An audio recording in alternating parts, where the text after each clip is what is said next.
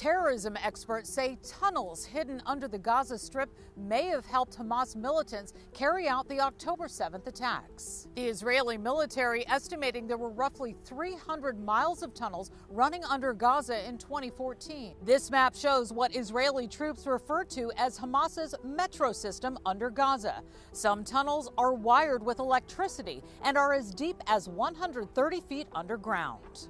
The Israeli military regularly searches for these tunnels and destroys them, but they are often hidden in remote areas. Officials say these tunnels often end under hospitals and schools and other areas where Israelis wouldn't bomb or attack. This is how you move the fighters. This is how you move the material. This is how you get additional resources, money, drugs, whatever it may be. So they really are the lifeblood of Hamas.